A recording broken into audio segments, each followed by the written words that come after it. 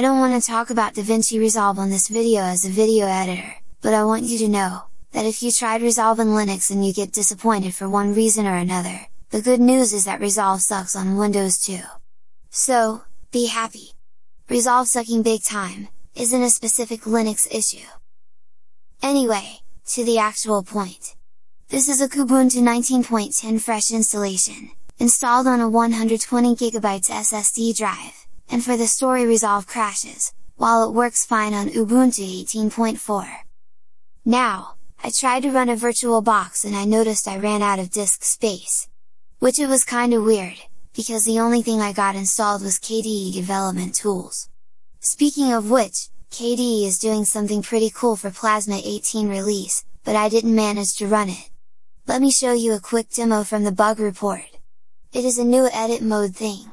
Never gonna give you up, never gonna let you down, never gonna run around and desert you, never gonna make you cry, never gonna say goodbye, never gonna tell a lie and hurt you. So to go back to the original story, I only had 5GB left, and next I opened Partition Manager to check out what's going on there.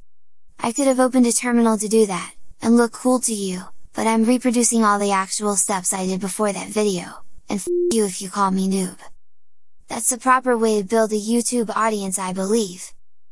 So, that's my Ubuntu drive, and I have a single partition with around 105GB already stolen.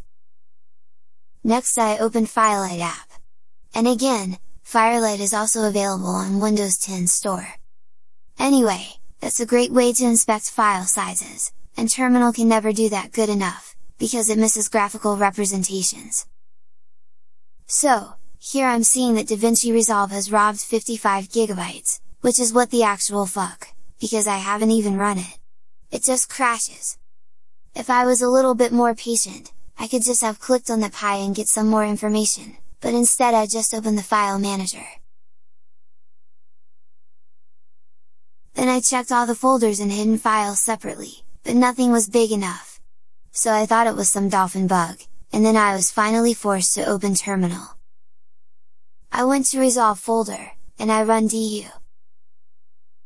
Again, I was seeing the total size was 56GB, but I wasn't seeing any big files.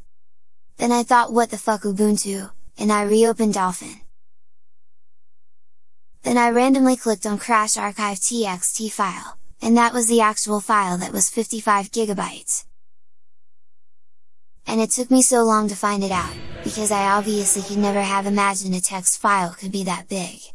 Especially a file with error messages from a program I never ran, apart 6 or 7 times only to see it crashes. Okay, and now time to inspect that file with Kate. It is just a typical error message file after all.